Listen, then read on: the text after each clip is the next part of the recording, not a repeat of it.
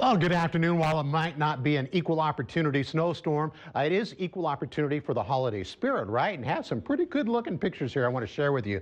How about that? Looks like a really beautiful Christmas tree, doesn't it? And also Donna Bai sent us this photo at her house. Just another great shot. Of course, you're getting some more snow on the trees and on the ground right now. Winter weather advisory for the counties you see right here. 3 to 5 inches of snow possible in those areas, up to around 3 and Minot, less as you work your way farther to the west. And then there's a winter storm warning for northeastern Montana. Stronger wind, heavier snow, all could happen there. So for today, here's what's going on. I think for today, we'll be looking at snow from almost everybody. Not necessarily everybody, but most of us.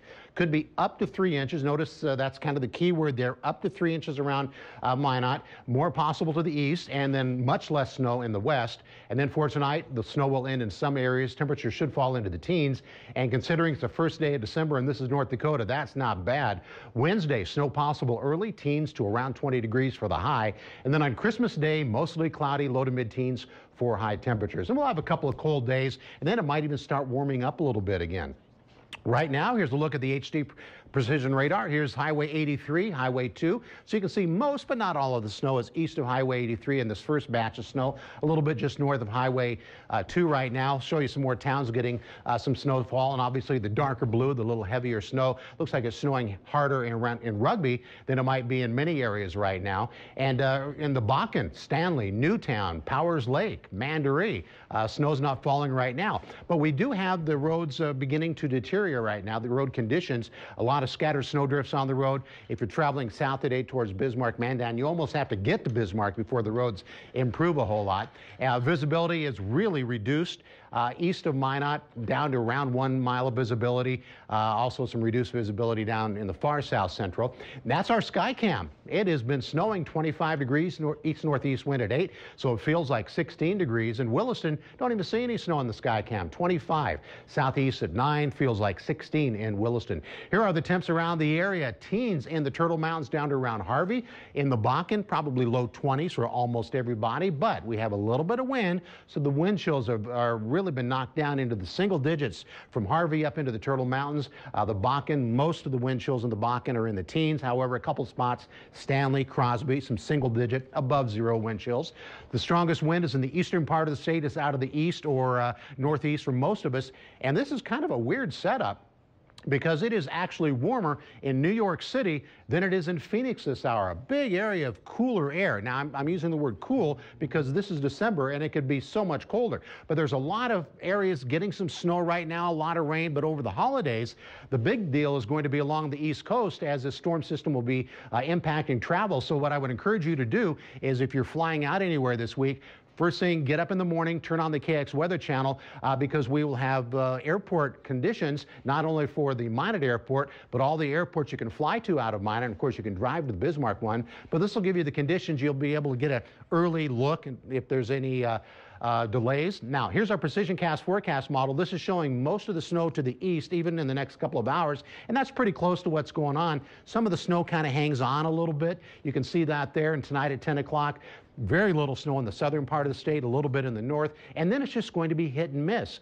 Tomorrow during the day, by noon, could be some snow in the Bakken. Other than that, just kind of hit and miss snow showers or flurries throughout the day. But the other thing I notice here is it's not very windy. Notice these small little white arrows? That's light wind, so that's good because the temperatures will be dropping off some.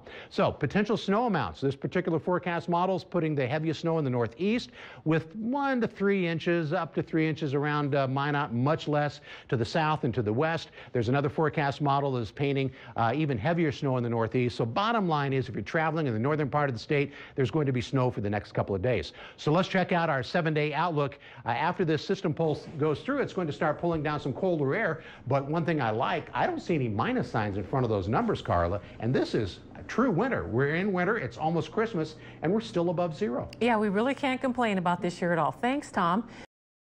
Hey, Tom, how's the weather? That is the medical careers class at Minot High. And you know what? The temperatures are above zero and it's almost Christmas. I kind of like it. And it sure is pretty outside. Now, this was taken a few days ago when we had all that hoarfrost. And since then, we've had some snow. And that's obviously doing a number on the roads. If you're doing any traveling tomorrow, maybe heading to some friends or relatives, when you get up in the morning, turn on the KX Weather Channel. We'll have the road report on there so you'll know what to expect. But there's a little bit of snow falling tonight. It's not going to be heavy. The snow's in the Turtle Mountains and to the south of Minot. I'm not anticipating any accumulation. The visibility is starting to drop in southwestern North Dakota, much of the Bakken and eastern Montana. Otherwise, visibility is pretty normal. Now, here's what you need to know for the next couple of days. Tonight, it'll be cloudy and cold with single-digit temperatures, hopefully above zero. Now, the wind chills will go below zero. On Christmas Eve, mostly cloudy, high temps in the teens to the low 20s. And then for Christmas Day, mostly cloudy and a little bit colder with daytime highs staying in the teens. And then once we get into the weekend, Saturday is going to be pretty cold. Daytime highs will be anywhere between 5 below and 15 above. So it depends on where you're at. I put 10 for the high for Saturday. That's going to be around Minot. 18 degrees right now. Sunrise on Christmas Eve will be at 8:34 in Minot. In Williston, 16 degrees. Sunrise in Williston tomorrow at 8:43. Here are the temps around the area. A lot of mid-teens, but that's not the real issue. The real issue, if you're outside, maybe doing some last-minute shopping tonight, it's going to be cold in the parking lots because the wind's blowing enough. You'll notice the wind chill. In fact, some of the wind chills have already fallen below zero, especially in some of the northern counties, but almost everybody else has wind chills very close to zero right now. Now, if you're flying out of here tomorrow and maybe heading south or to the East Coast, you don't need your heavy jacket. Look at those temperatures. It is real warm, but I want to show you something that's causing a lot of problems. There is a lot of moisture pouring out of the Gulf going up the East Coast right now, and that has triggered showers. It has triggered thunderstorms. There's numerous tornado watches. There's severe thunderstorm watches.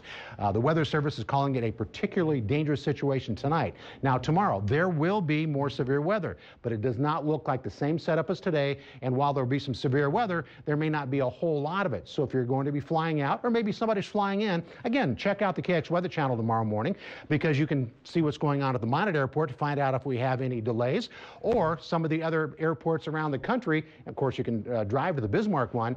Chicago's O'Hare Airport right now reporting the only a delay, at least at the airports that we're tracking here, and that'll be on the Weather Channel tomorrow morning. But for the rest of us staying here, how about this? What I like about this is how small those arrows are. They're white and they're really small. That means very little wind to start the day tomorrow. And throughout the day, the wind may change direction a little bit, but it's not going to be very strong. So wind chill won't be an issue tomorrow, or blowing snow. There just really won't be enough wind for a lot of blowing snow. And then once we get into Christmas morning itself, very light wind, and all day, at least, well, not all day, but most of the day, the wind will be pretty light. Now, this forecast model is trying to bring some snow in late Christmas afternoon.